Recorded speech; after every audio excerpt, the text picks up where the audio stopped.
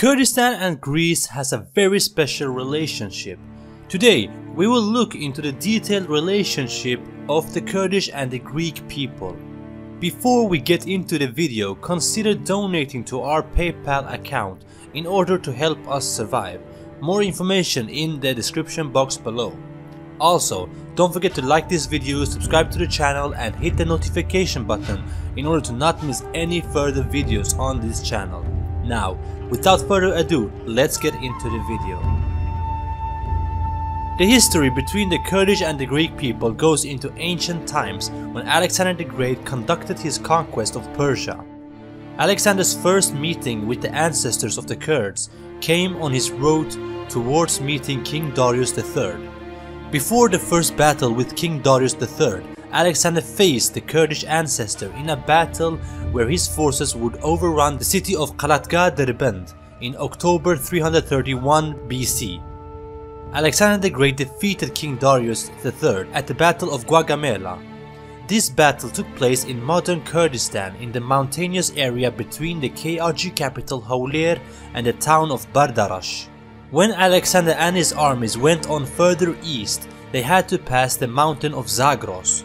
Here the troops of Alexander the Great faced trouble with both Uksis, but also another ancient tribe, considered to be the ancestors of the Kurds.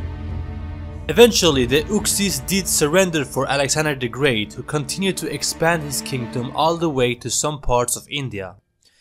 According to ancient scripts, the ancestors of the Kurds is described as skilled bowmen, which moved fast as shadows behind dark mountains, and it is said that myths of these skilled warriors would make advisors of different kings in different empires to advise their leaders to not go through these mountains. In modern days, the relation between Kurds and Greeks starts before, during and after the First World War. Even though some Kurdish tribes were loyal to the Ottoman Empire chasing out the Greeks from modern Western Turkey, the Kurds were never involved in these persecutions, since they actually was ordered to take care of the Armenian and Assyrian problem in the east. Greece had already claimed some of their freedom in the Greek War of Independence when they rised up against the Ottomans in 1821.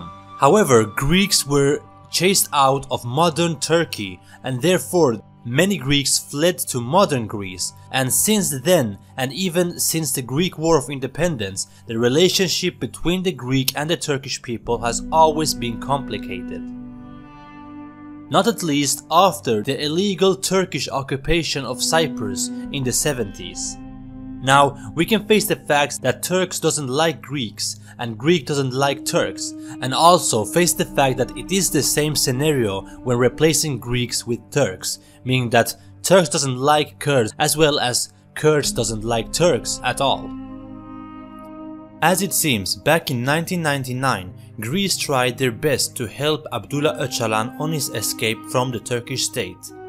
As Öcalan first came to Athens, Greece were pushed by Turkey, something that would force Öcalan to find a new place. He went to Moscow before he eventually stayed in Rome for a while. Nobody really wanted to give him a sanctuary, and now a cat and rat game started between different states who had different relationships with Turkey. In January 1999, Öcalan took the flight from Rome to Moscow before he once again came to Greece. It is said that the Greek government did what they could behind closed doors to help Öcalan. Soon they arranged a flight which would take him to the Greek ambassador resident in the capital city of Kenya, called Nairobi. However, within 2 days his location was exposed. The 15th of February, Greek authorities told Öcalan that he would get asylum in Holland. Kenyan police drove him to the airport, but as Öcalan entered the plane, it was overpowered by Turkish special agents. After 20 years in exile, Öcalan was now on his way back to Turkey. Because of this, there is a natural friendship between the Kurdish and the Greek people, but of course, that is not all of it. Today, there is between 40 to 60,000 Kurds living in Greece. The number is unsure since different sources claims different numbers. Most of the Kurds in Greece, however, migrated there due to war and persecution, and according to statistics, most of the Kurds in Greece come from Iraqi-occupied Kurdistan, followed by Turkish-occupied Kurdistan. In the 90s, there was a huge boost of fleeing Kurdish people to Greece. However, out of the 43,759 Kurds who arrived to Greece, only 9,797 sought asylum in Greece. In 2016, Greek Minister of Migration Yanis Mouzalas expressed his feelings towards the Kurdish people in Greece, saying, "I do not think we have so many Kurds here in Greece. Most of them don't want to leave Kurdistan. Instead, they want to fight terrorism there. Those Kurdish migrants that are here are good people and not troublemakers. We have exceptional relations with the Kurds here. They are very friendly and peaceful." The Kurdish people of Greece has also been able to perform demonstrations and political movements in a much more freely way than in Turkey, something that has irritated the Turks, as Kurds on the other side of the border are free to, for example, demonstrate for Öcalan and the PKK. Turkey has several times claims without proof that Greece are supporting the PKK, both by funds and by letting sympathizers move freely. Greekish Aspasia Papadopoulou, responsible for migration and forced displacement within the European Commission, mentioned a lot about the relationship between Kurds and Greeks in her PhD candidate at the University of Oxford.